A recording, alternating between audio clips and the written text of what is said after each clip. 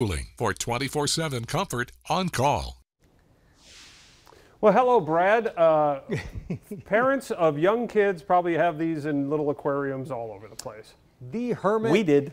The hermit crab. Yes. You know, the funny thing about hermit crabs is that unlike other crustaceans, like even lobsters, their exoskeletons are very hard, very protected. Okay. But this particular crustacean, the hermit crab, has a very soft exoskeleton, and that's why they seek out a soft-shell crab, if you will. Yes, that's why they seek out an armor, a plate of armor, by seeking refuge inside these abandoned or vacant shells. Okay, so that's sort of the story about them. I have some other fun facts about them as well. They're very popular pets. I don't know. That's fine. They can be pets. I'm not going there, Chris. All right. There's 800 species divided into two groups: aquatic hermit crabs and land hermit crabs, which are the pets. The ones that wind up on a dresser. Yep. Yes. The competition can become fierce between hermit crabs for shells. And part of the problem is that crab grows. They require larger shells, so they're constantly in search of their next upscale. Correct, correct. And they actually hollow out the shell, making it lighter. They use both chemicals from their bodies and they physically carve out interiors. Okay, so that's kind of interesting. A little home improvement, sure. It's funny you say home improvement, because that's what today's story we didn't rehearse this is all about. No, rarely do we. On tropical coasts, hermit crabs are now making their homes in plastic waste. Okay, are you ready for some pictures? I'll show you some pictures. And I have to be honest, like a good thing.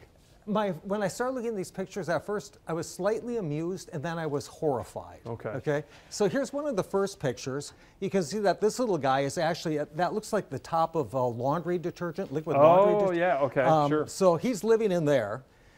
Here's another one. That's the end of a light bulb. That's really sad. And here's one more. And look at this one. This is the twist-off cap of a glass bottle, of which a portion. There's still glass. Yes, yes, yes. But that's what these animals are doing with a lot of this waste. So it, of course, asks the question, why? Right. Okay. And they can only theorize. There may be some attractiveness of artificial materials that might appeal to mates. That might be part of the reason why they're doing it. Colorful cap. Sure. I look better than you, right? Okay, lighter artificial shell weights might benefit hermit crabs' energy expenditure. Okay. An odor cue of dimethyl sulfide found in both natural shells and marine waste, all of that plastic and everything also gets algae on it. Sure. And that algae creates the dimethyl sulfide, so they're smelling, it's like, hey, this smells good to me. It smells like everything else. So that might be part of it. The possibility that artificial shells may serve more efficiently as camouflage in polluted areas, given that shell selection is often made to blend in with the localized environment, which is another sad statement about the plastic pollution. If you're better camouflaged in garbage, yeah, that's not good. One final thought, the researchers say, while this new behavior might be considered a clever adaptation, what this habit ultimately means for the evolution of hermit crabs remains to be seen and studied. But it is what it is, but it's interesting. It's sad at the same time. Too much garbage, yes, sir. Yeah. All right, Brad, thanks so much. Well, we